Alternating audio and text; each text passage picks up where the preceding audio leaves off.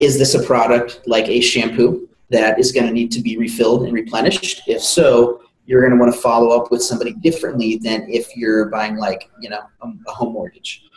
Totally different types of product here. So when following up with a brand new customer, you always want to look at like what's the next, like what is their second sale, if there is one, or in the case of like selling a mortgage, maybe the second sale quote is serving them very well, and then 6 months later, having an aggressive referral campaign. So let's say that we're doing a one-time use product that is again refillable. So, or actually, let's say keep it easy. You buy it once. So like I'm only going to buy an ebook once, or I'm only going to buy a hammer once, or something like that. What you want to do is in your follow-up, you want to make sure that you're empowering people to get the most value that they can out of their purchase. So if somebody just bought like an ebook, for example, I can follow up and be like, hey, on page 14, I spoke about this. Here's a worksheet to help you out with that. Giving like little hidden bonuses and being cool, people like that. If it's a service-based thing, let's say you're you mow lawns, you're a lawn service, right?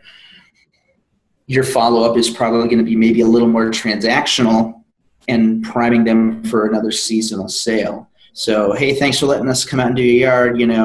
Here's a couple of tips to keep your stuff looking nice, and we'll stay in touch. And then maybe throughout the season, dripping some educational stuff on them about, hey, here's how to keep your lawn green, or here's the best kind of, the cheapest kind of shears that you can get to do your own, home trims, or whatever the case is. But again, it's all based on what are you trying to do ultimately. So if I was this lawn service here, I'd want to say top of mind. So that way, when right before the summer season comes out and winter's just ending, I can email them and be like, hey, you want to get in the books for getting your lawns mowed, first thing in, whatever the first month of, summer is for you guys over there.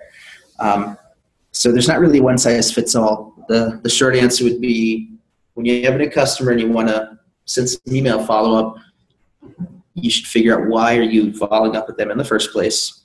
Try and get the most value out of what it is that they just purchased, and make sure that you're priming and framing whatever the next step is. So if I'm a home, or if I'm like I said, I'm doing mortgages or like lawn services, I'm going to start framing and priming people that they're going to give me referrals pretty much right away, starting to use that language. You use the word recommend, use the word refer.